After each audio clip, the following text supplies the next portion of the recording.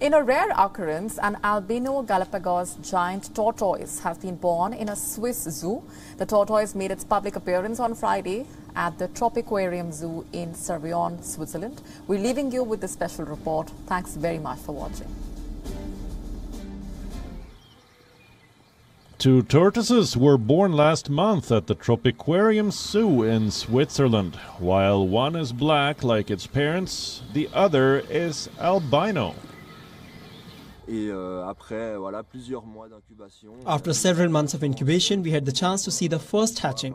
It was the second hatching in the Servion's Tropiquarium. We already had one last year, this is the second. We were quite surprised by the tortoise's color. It can happen at birth, but after 2 days we were sure it was an albino when it pointed the tip of its head. So it was really surprising for the species, it's quite extraordinary.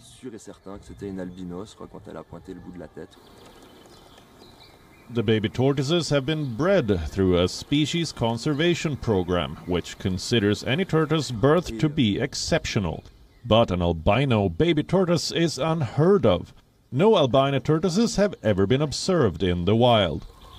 The mother laid 5 eggs on the 11th of February, and the albino hatched on May 1st.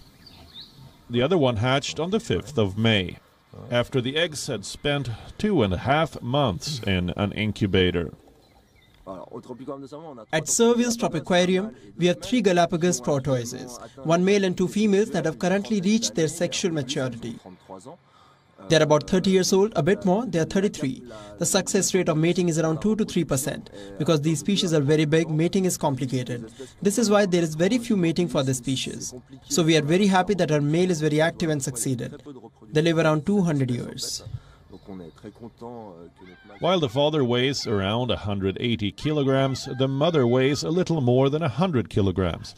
Galapagos tortoises weigh about 50 grams at birth and fit in the palm of a hand.